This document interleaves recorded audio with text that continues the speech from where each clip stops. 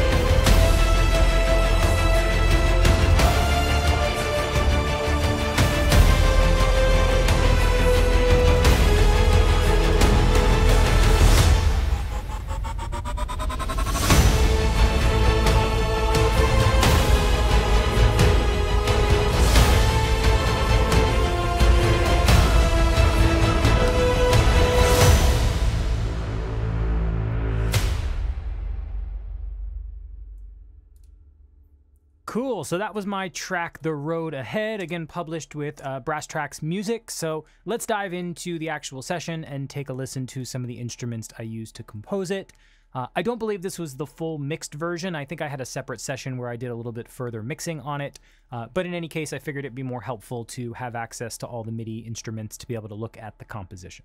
So this track, like most, started out as a really simple idea. I knew I wanted to do something similar to some of the other work that I did, piano, strings, and percussion driven with big French horn melodies and leads.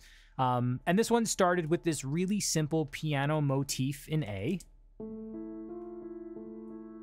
And that was me just kind of sitting at the piano and messing around until I came up with something that I liked. And I think the reason I gravitated towards this really, really simple idea was it was open enough for me to be able to fit chords under. So I didn't want the idea to be too complex, because the more complex the melody is, the more complex the harmony you make, the harder it is to kind of fit different elements, weave different elements in and out. So simplicity is your friend. And in this case, it worked well because I was able to fit these really moody chord progressions under.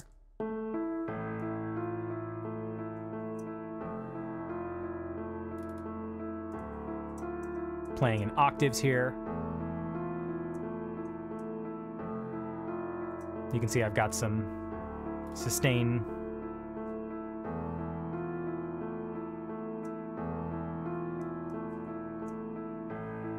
And then it repeats. So that was my idea. That was the premise I had for the track, and I think that was strong enough for me to be able to build everything else off of that. And then the second thing I actually looked for and added was some sort of signature sound, something that was going to differentiate this track from others. And I had a sound that I saved that I just happened to stumble upon one day. And it was a sound from Native Instruments' Rise and Hit. And it's a sound that sounds like this.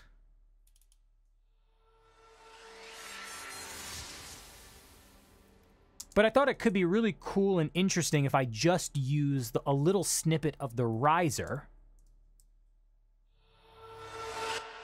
as kind of like a little signature sound to add a little bit of ear candy to the intro here, so it wasn't just an isolated piano and strings. So the way my composition started was it was really that signature sound there and my piano.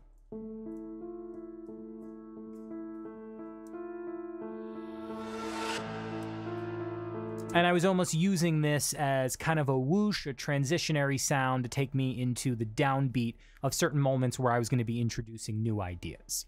So for example, the next element that comes in are the low strings, which are supporting the chords. So I'm bringing in the chords on the piano and then using my low, long strings to re-emphasize the chords, add a different timbre to the mix as a whole.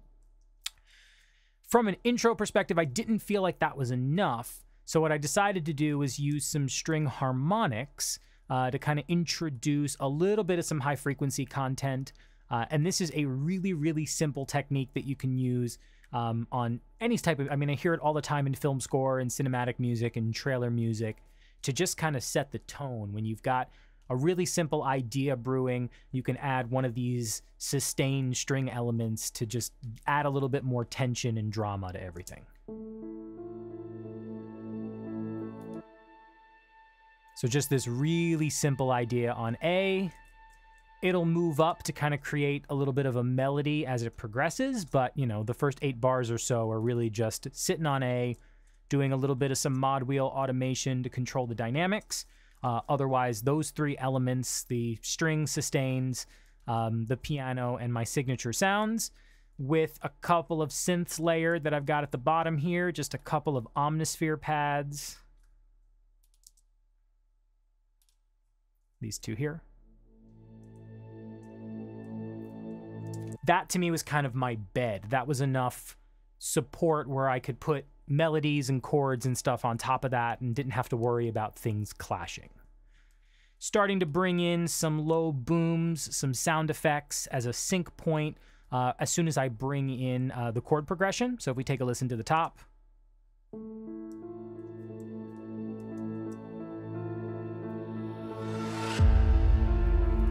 And I've got these amazing low booms from Gravity, which almost never need any external processing. They just work so well. And that kind of supplied me with enough of a sync point, of a hit point, to start bringing in some chords on my strings as well. Back up a little bit. So for strings, as per usual, I'm using primarily Cinematic Studio strings, especially for the longs. They're so expressive. They've got such a warm character and tone to them. And I love playing the basses and the cello in octaves to add a little bit more weight to the bottom end. But the cello add just enough harmonics to the high frequencies where you can hear them clearly in a mix. And these long strings with the piano are really all you need for this intro section. You know, a couple hits for some sync points.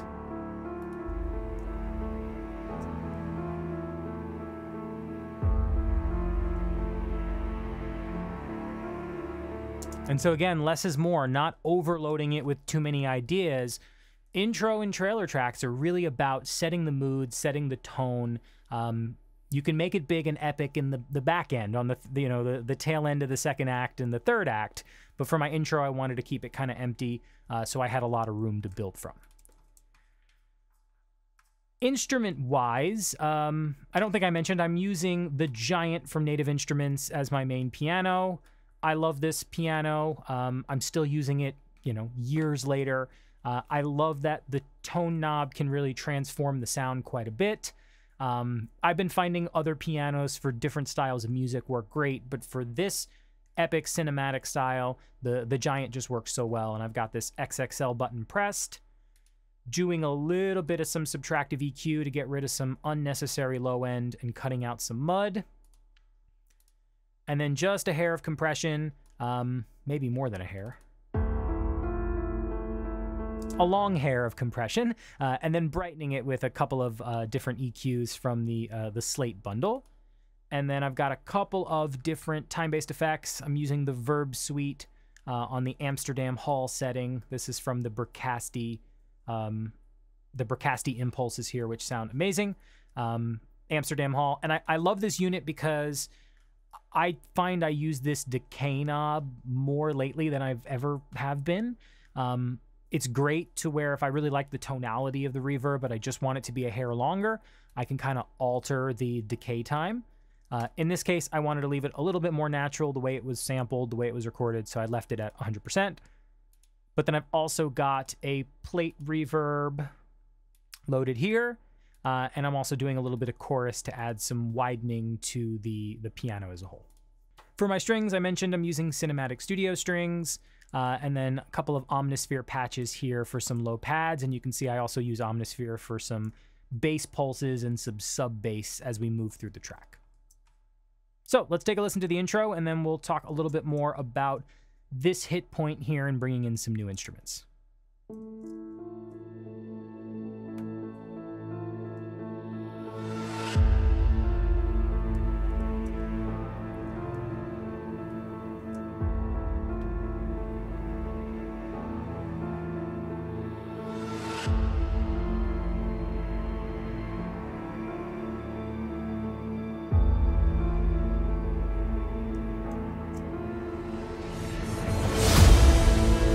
Cool, so bar 13 is where things start to pick up. I knew that this is where I wanted to start to introduce more percussive, more sound effect driven sounds. So this was a big sync point for me. It's where I start to introduce some of the bigger whoosh bang hits that I'm really using for the rest of the track. And it's also where the short strings start to form a little bit of a rhythm, kind of intensifying the second half of the first act. To add a little bit of you know, tensing and suspension until a break. And when I get into my second act, I'll start to develop a new idea with the short strings being the primary focus. So here are my short strings. Again, Cinematic Studio strings. I've got violas, violins, cellos, and basses playing this.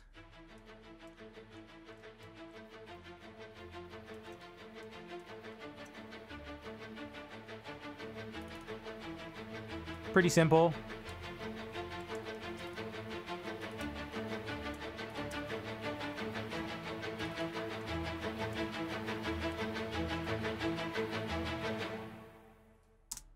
So playing lots of octaves, kind of filling the frequency range here, taking advantage of the natural range of the various string instruments. So my basses are probably playing the simplest part. And you can hear I'm doing some volume automation here just to drive the sound up.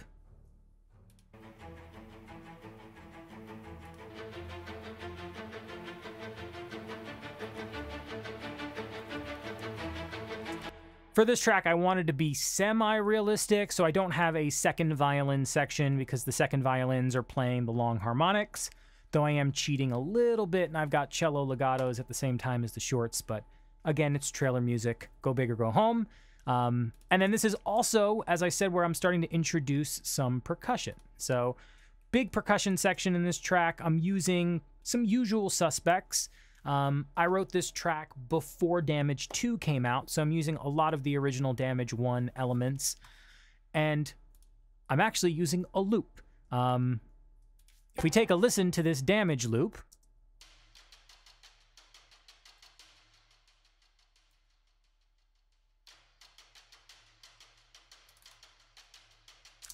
This was probably the last percussion element that I added. I try and stay away from using damage loops, but in my opinion, it's all about how you use them.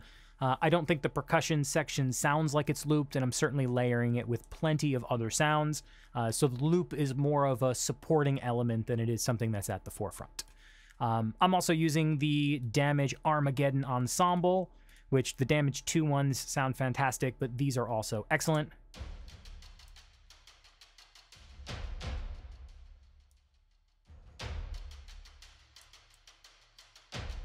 And then I wanted an even bigger sound, so I went over to 8Dio, and I'm using a ton of stuff from 8Dio. I'm using the Taikos. And then I'm also using a kick drum from one of the hybrid tools. And this is what's giving me my punch. So this is one of the things I've really experimented with and found really cool results, is using kick drums and kind of standard drum kit elements layered with my bigger orchestral sounds just to add a little bit more punch, a little bit more attack. So in total, the percussion sounds like this. It's really simple in this section.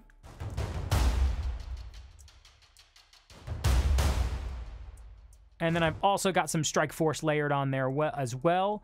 I love Strikeforce. I think this is such an amazing library. It blends so well with Damage and a lot of the other libraries I've got. So I try to use these when I can as well.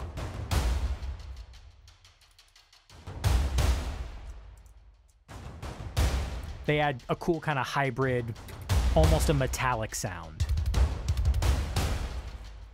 You can see I've got a little bit of some metal double bass kick drum influence in there. I'm doing some really quick rolls. I'm a drummer, and hard rock, metal, that's my jam, so I always try to bring some of those influences into my trailer tracks. So yeah, percussion and strings alone are kind of driving the rhythmic section in this act. So let's just go ahead and solo those. So I've got my epic percussion bus and my string bus.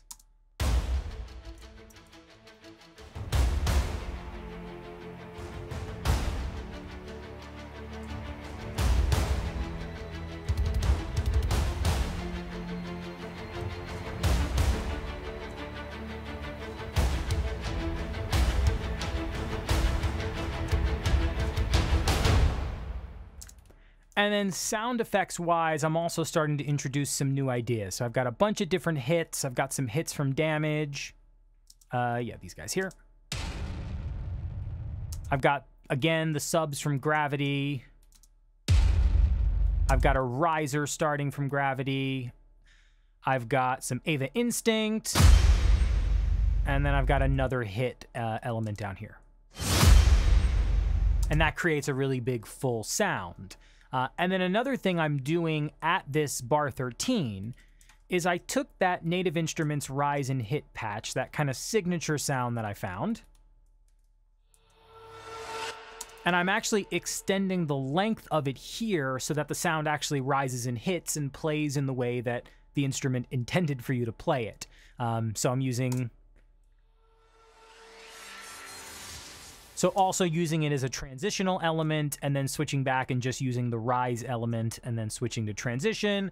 So it's a sound that kind of carries the track along, but it's something that's familiar because I'm introducing it from the very start. So here's what that bar 13 sync point sounds like. Let me back up so you can hear this rise and hit.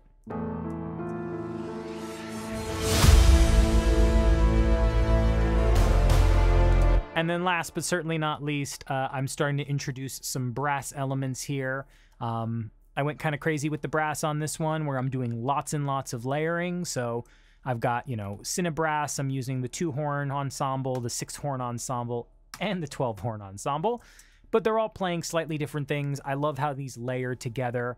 And then I'm also using a bit of trailer brass, the Horde, and the Metropolis Arc 1 trombones, which sound great. So my brass tend to be more supporting, aside from French horns, which usually carry the melody. So I'm probably outlining the chords.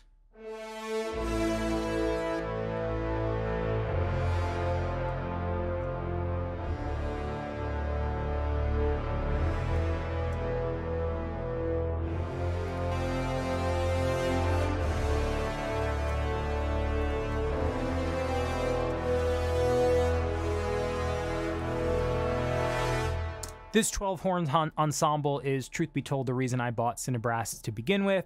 I love all the other sounds now that I've got access to it, but this 12-horn ensemble just plays so well. It's got such a wide range, and it can do everything from very mellow to really kind of biting and aggressing sounds. I am doing, on almost all my orchestral instruments, I am using the direction mixer to kind of position stuff in the right space. I know you can do a lot of that stuff on the Logic's panner, but I like to have a separate plugin. Gives me a little bit more control. I like to use the spread knob to bring down the width of the track sometimes. I just find it a lot easier. And then I am cutting out a bit of low end on this just to get rid of some of the rumble. I love these samples. They are a hair noisy. So I find cutting out some low frequencies helps a lot of times. A little bit of OTT. I'm trying to be as minimal with my OTT as I can be, but it's still definitely necessary to add a bit of bite to things. And then I am using a UAD, Universal Audio API, to crank up quite a bit of the top end. You can see I'm boosting, you know, a 7K here by nearly, what is that, 6 dB? And that is adding quite a bit of bite. Without this plugin,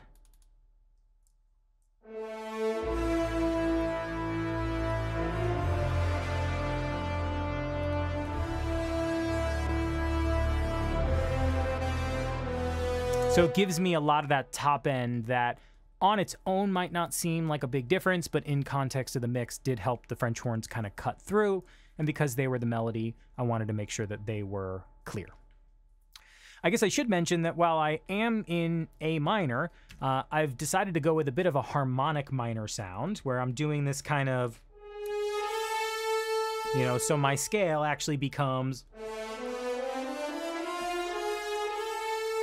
and you'll hear that becomes a big part of the horn melody in the third act to create, again, a little bit more of a dark, menacing sound.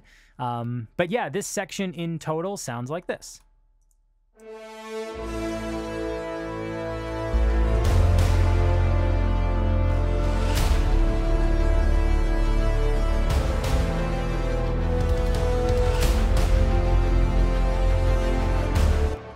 Cool, so transitioning into this first break here.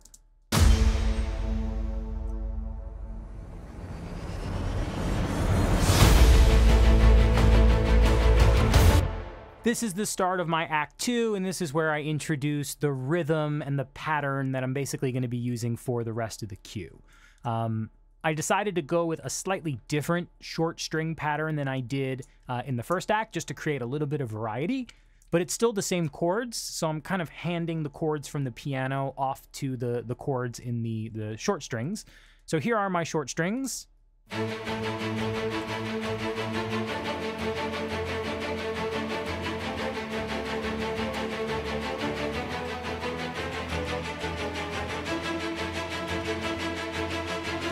So again, that's all Cinematic Studio strings. I'm doing quite a bit of processing on each individual string as a whole.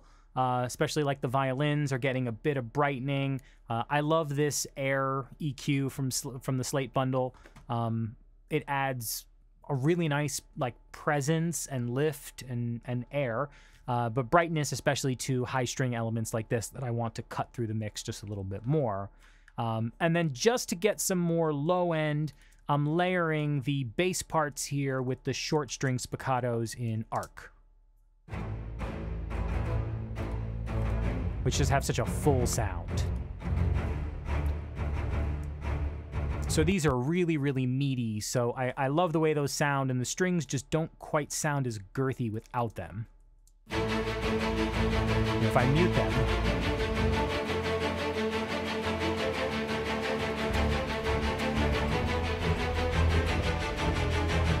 it adds such an amazing sound. And then on top of the strings, I'm doing a couple of new synth additions just to add, again, an extended low end to keep with the semi-hybrid sound. I'm starting to add some sub bass. Just really simple. Just playing the chords. And then a pulse.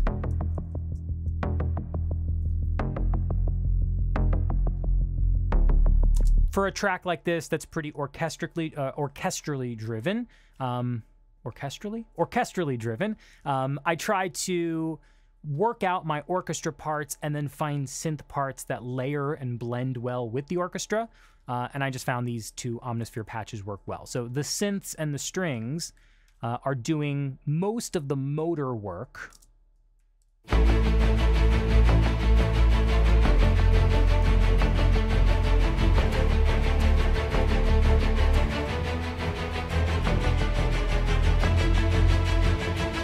And you can hear that those synths are adding quite a bit to the sub frequency, adding a lot of weight to the parts. All the same sound effects generally as the previous version, just adding more, so just more hits. And then certainly the percussion is getting beefed up in this part as well. I'm starting to add more patches from Strikeforce. So if we take a listen to my percussion section, this is what it's doing.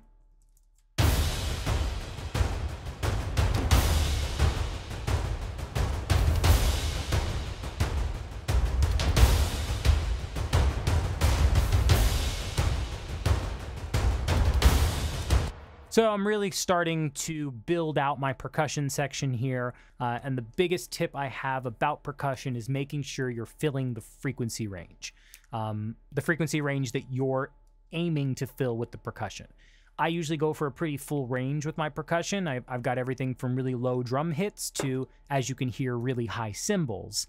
And you wouldn't think that something as simple as a cymbal will change the entire sound of your percussion, but in the mix, a lot of times our ears will, grab onto one element, usually a higher frequency element, and so those cymbals can be the difference between your percussion really cutting through and your percussion sounding really muddy and falling under some of the synths or strings or other tonal elements. So if you take a listen, this section here with the cymbals,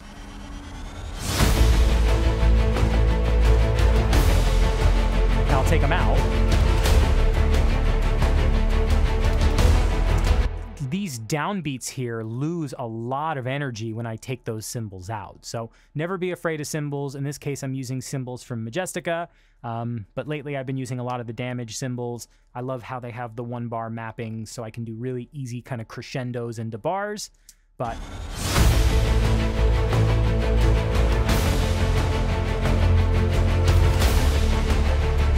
works really well. So again, my percussion's primarily composed of some damage hits, which these are just my Armageddon ensembles. I'm doing a little bit of post-processing to them.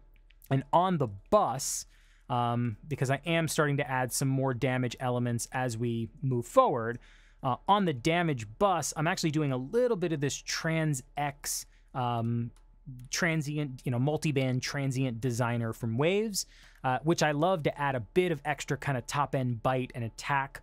I think I even tweaked a preset called More Punch, and that just, again, helped my percussion kind of cut through the mix. Layered on top of damage, I've got my cymbals, some epic Taikos, those kick drums from earlier, and then a bunch of Strikeforce patches, and I think that's it for percussion.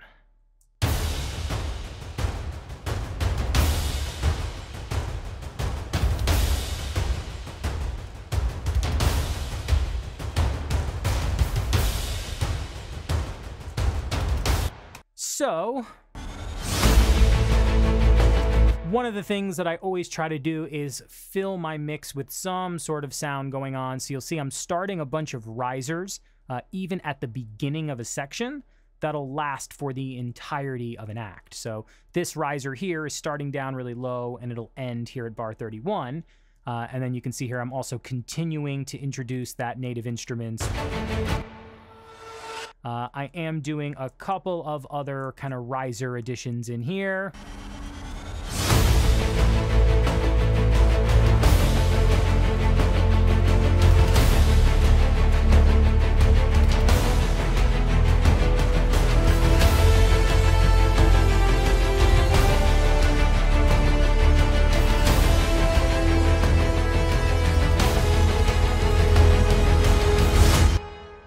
So I ditched the 6-horn ensemble for this section, and instead I'm using just the 2-horn ensemble, but I'm adding an extra voice.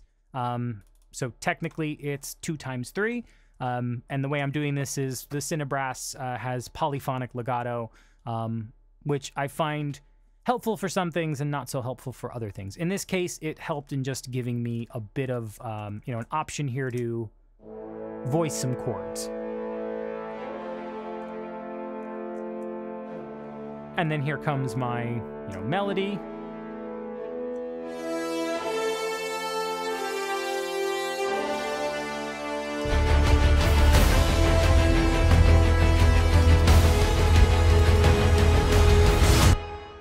I didn't want this section here to resolve. I wanted to end on high tension because the idea is this is where the intensity is really going to start to pick up in the trailer, so it should really start to pick up in the music. So at this point, I've got a great sync point here. I'm using an amazing downer sound. Let's see, where are my downers? Here's the downer here. This one is from Quantum, which Quantum is one of my absolute favorite. You know, Quanta, Ava Instinct, these are some of the libraries I just love using for drag and drop sound effects that I can really easily manipulate. And then as that downer sound plays out, I'm also introducing a riser. One of the big light bulb moments for me when I was learning about trailer music production was listening to these kind of stuttery, rising sound effects and wondering, how the hell do people make this stuff? Until I realized it's really as simple as taking a sound you like and automating some sort of tremolo effect on it. You can use Logic's Own, you can use a number of different plugins. I love to use Tremolator, it's what I've been using for years. And in this case, the sound without Tremolator. Still a great sounding riser, but I wanted to add a little bit more rhythm to it. So adding this Tremolator on and setting it to a 16th note rhythm.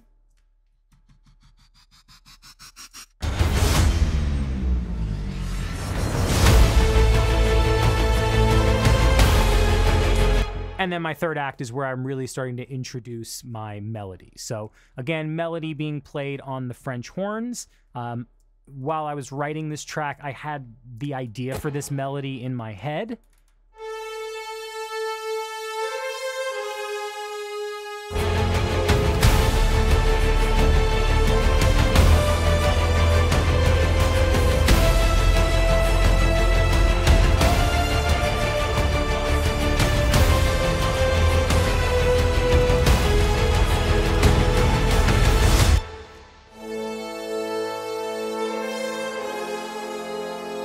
That dissonance right there is what I was looking for. So actually was also layering it in the strings just to add, again, a bit more high end. So if I go down to my strings here, I'm using the ARC high strings, these guys here.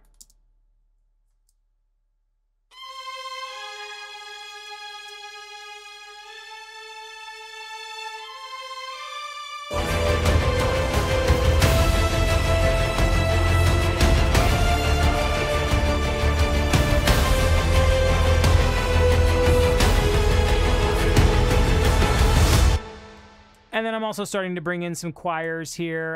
Got some short choirs playing along with the violin sections, the string section.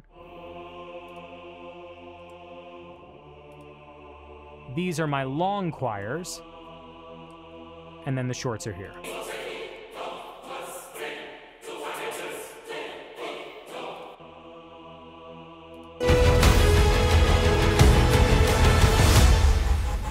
For these choirs, I'm using ARC 1 and ARC 2 to get the bass choir in there, which these sound so great. They just have such a cool...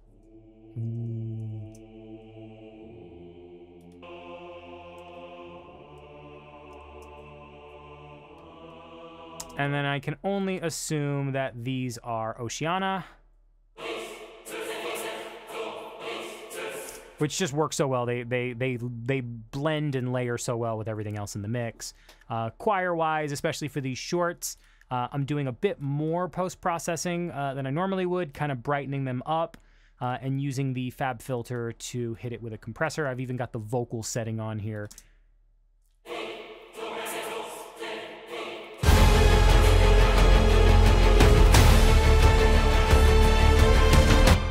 I try not to rely on choir too much. From my experience, it seems like most libraries are wanting no choir versions.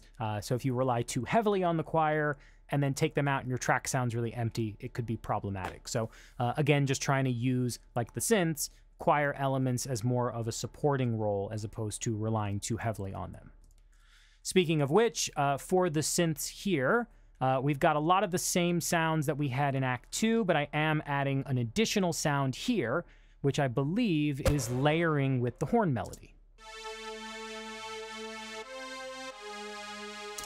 This is one of those sounds that I hope you don't hear in the mix, but hopefully I hope you hear the idea of it in the mix, where my goal is just to give the lead melody, the horn melody, a little bit more width. So in the mix, it doesn't really poke out as a synth sound, but it just adds this extra width to the melody, so hopefully it becomes a little bit more apparent over all the other elements that are going on.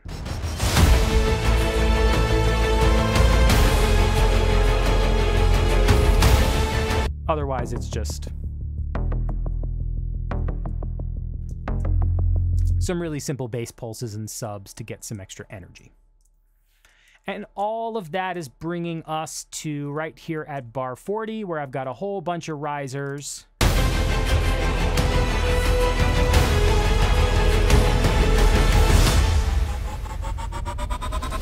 And then this sound right here, which is another riser that I'm not actually using at the start. I'm waiting a bit to start fading it in.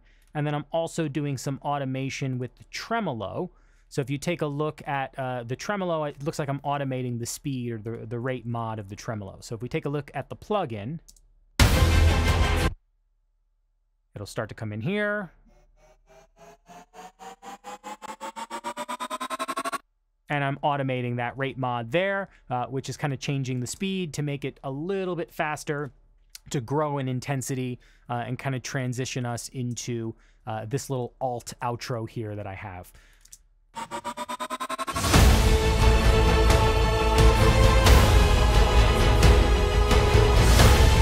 I knew I wanted to use this kind of triplet setting here, where, you know, this triplet feel where bum bum bum bum bum bum bum bum bum bum bum bum. So I kind of took that rhythm and just orchestrated it out on everything. So again, my strings are the primary driving force here. So here's just Cinematic Studio String.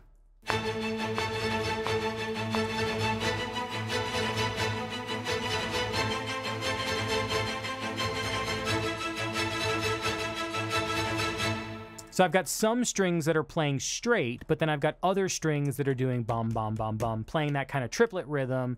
But one thing you'll notice is the strings are slowly rising. So as a way to create a little bit more tension and suspense to the end of the track, I'm actually rising the strings in pitch. With arc.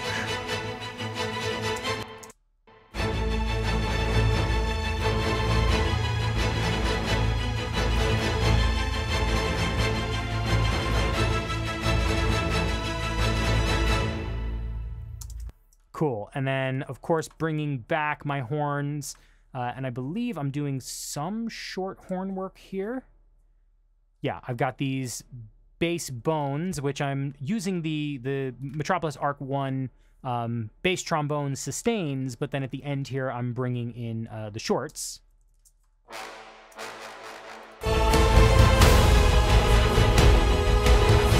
Just kind of layering up with all the other elements. And then the melody is doing something slightly different.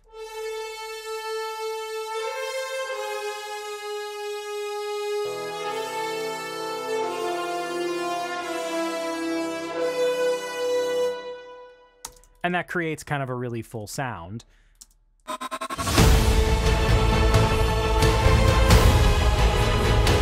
Got some percussion going on. Again, kind of playing along with that triplet rhythm.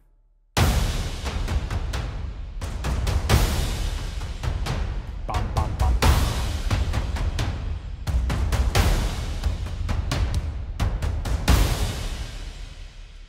So just finding the right sounds that layer well with each other. And then sound effect wise, I'm also doing lots of hits and emphasis to create some, you know, good sync points and downbeats.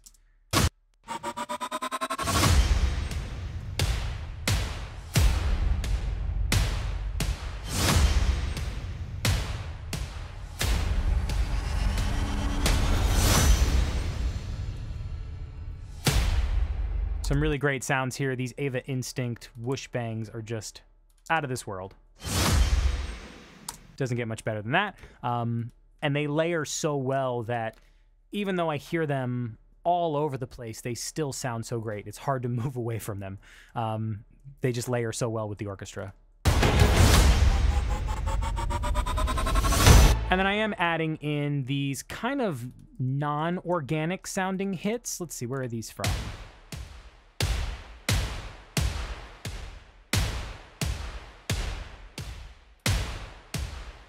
These are from a Keep Forest library, one of the AizerX libraries, which I find layer really well with the rest of my percussion.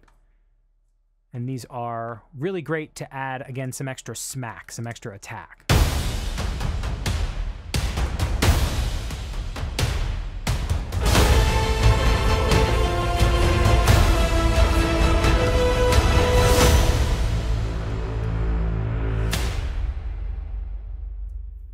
And that's the track as a whole. So again, starting out as a really simple piano idea and building and progressing from there.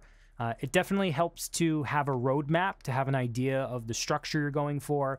I went for a little bit more of a traditional 3-act structure here, you know, where Act 1's here, Act 2's here, and then Act 3 here.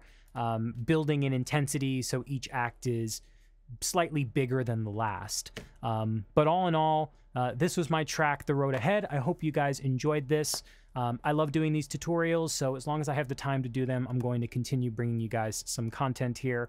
Please like and subscribe, and if you're interested in getting in contact with me, feel free to leave a comment, shoot me an email, friend me on social media, and I'm more than happy to have a conversation about making great trailer music.